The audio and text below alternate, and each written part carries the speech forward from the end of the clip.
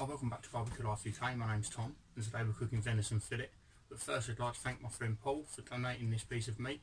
Without him we wouldn't be able to cook this today. Thank you very much, Paul. I've had this venison fillet marinating for a couple of hours. It's marinated in a quarter of a cup of Worcestershire sauce, half a cup of dark fruit cider, a small onion and some garlic and some thyme. I'm just going to put that onto the chopping board. All of this off. And then pat it dry and then we'll add some rub. Patted off a lot of that residual moisture. And I'm just going to add a steak seasoning. Just going to sprinkle that over all the sides. A little pat in.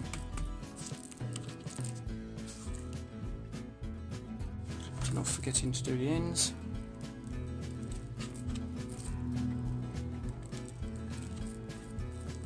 You can use any steak seasoning. This is just one I've made up myself. It consists of salt, pepper, paprika, oregano, and I like a little bit of mint added to mine. It just adds a different flavour profile. So we're just going to let that sit while we light our charcoal. So I'm just using one charcoal basket today, which I've completely filled with lumpwood charcoal. Got all the vents set completely open to get the temperature up nice and high. I've let the temperature stabilise for about 10 minutes, up and around 200. Just open the lid. We're going to place this deer fillet directly on top of the charcoal. We're going to leave it there with the lid shut for 2 minutes and then we're going to flip.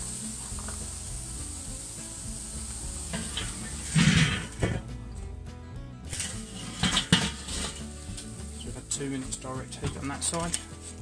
We'll flip straight over and give 2 minutes this side.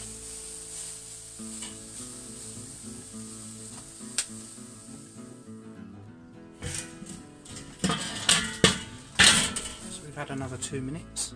I'm just going to check the temperature in the centre. Sitting around 40, so we've still got a little way to go.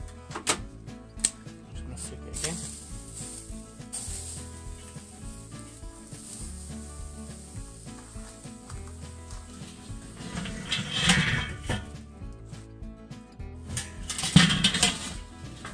We've had another 2 minutes.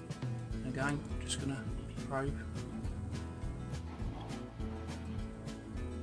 47, 48. 5 more degrees. One last flip. Still keeping this direct all the way through.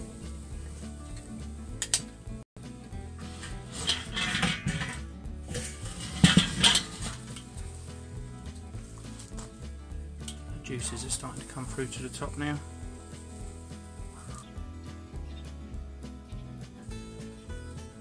Yeah, 53, so we're going to take it off. Just let this carry over.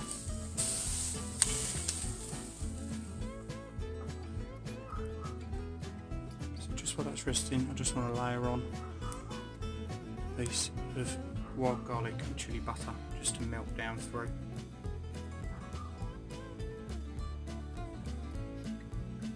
So we've rested for about 5 minutes. I'm just going to slice through. Lovely and firm crust on the outside.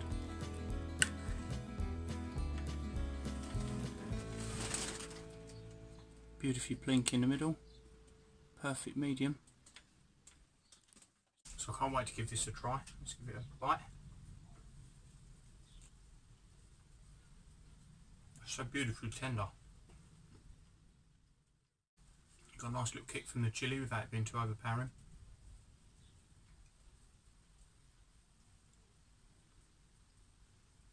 That's gorgeous.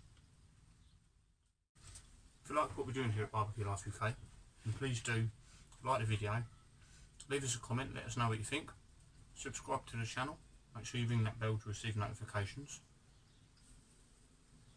That way you know whenever I release a new video every 2 weeks. So thank you very much for watching.